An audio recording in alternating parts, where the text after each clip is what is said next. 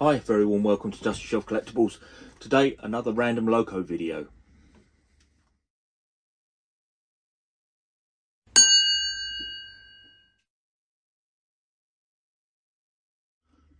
Yes, another one of my videos where I'm just going to pick something out of the collection. So this one is unboxed, but it's British Railways Electra, number 27000. This is a Triang Hornby's model. And what we're going to do, as usual, we'll take it over to the bench. I'll try and give a bit of background to the real item. We'll talk through the model and then we'll come back and run it around the layout a little bit. Yeah, Electra 27000. What an interesting loco this is. So, bit of a strange history on this one. So this is a British Rail Class 77 and one of the first Coco electric locomotives with an overhead pickup. They were built by Metropolitan Vickers in 1953. Specifically for running on the Woodhead line between Manchester and Sheffield. Now, the thing that's particular about these is they ran on 1.5 kilovolt DC. Originally, there was 27 of these ordered, and after 7 of them had been built, they found that the 25 kilovolt AC was much more efficient, so the order was cancelled. So there was only actually 7 of these ever built. They're all numbered sequentially, so 27000 to 27006, and they were all named after, all 7 locos named after Greek mythology, so obviously this one being Electra. They carried on running purely on the Woodhead line, which makes this a strange subject for, you know, for Triang to make a model from. They ran right through to 1968, when they were withdrawn en masse, stored for a year, and then sold to the Dutch Railways. So, yeah, quite a strange history and quite a strange subject matter for, you know, early railways or early modelling of railways to make. But, yeah, still a very, very lovely model. Yeah, so sadly, my example of this loco is unboxed. It's a Triang Hornby model. It does say underneath here, I can just get the light on it. I will do a picture of this. And it's model number R351. Comes with the pantographs, as you see. I'm actually missing a spring, unfortunately, on one of them. So they are operational. This one's missing the spring. This one, however, has retained its spring. And you can see that, you know, should I have an overhead line, unfortunately I don't run an overhead line, this would follow it quite nicely.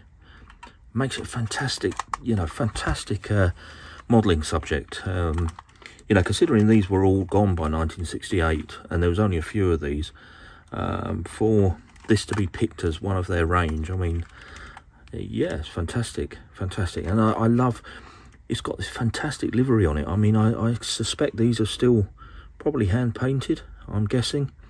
You know, you can see the livery around the sides here and on the front. Really nice moulding, lots of detail. You can see all the rivets on the front there. Given its age, I mean, it is a fantastic model. Really is. So, in terms of its age, I'll just bring over.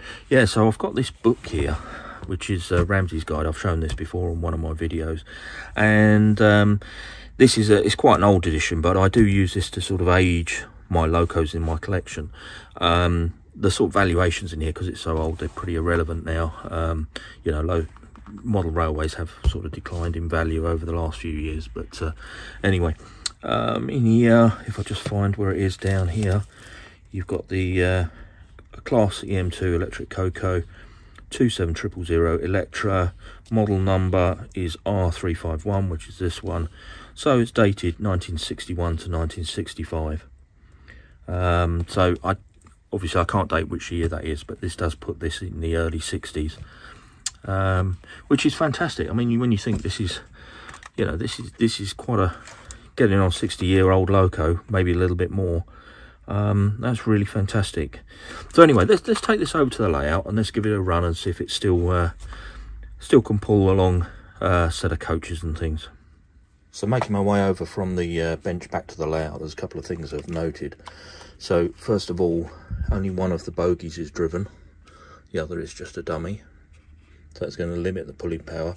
The other thing I've noted is, obviously with this being 60 odd years old, you can see on here, these are the large flanged wheels. So when this sits on the track, let me just slide this back on gently, what you can hear I don't know if your camera's picking it up, but basically with this modern track, it's not quite as deep as what was around sort of 60s, 70s on the 2-rail.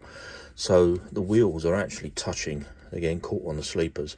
And having tried it on the other track over here, for some reason it's even more pronounced on here. So I'm going to stick to running it just back and forth on the test track, just to give a sort of indication of how it runs. So let's give it a go.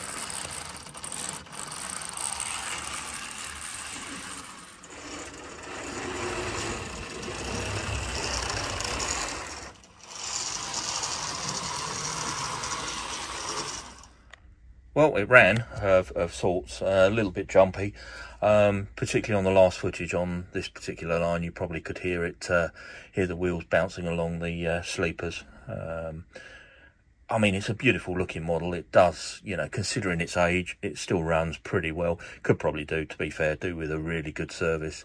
I could see the, you know, the sort of arcing underneath where the wheels are particularly dirty. So, yeah, I'll probably get this one on the bench in a little bit and give it a good clean. Anyway, as I say, I've been picking locos randomly out of the collection. This is the one that came to hand this week, so hope it was of interest. As I say, if you like these videos, please subscribe. You'd be doing me a big favour if you like this video, because it will help with the algorithm, help it so that it can be seen. And yeah, if not to worry. Thank you ever so much for watching, and I'll catch you on the next one.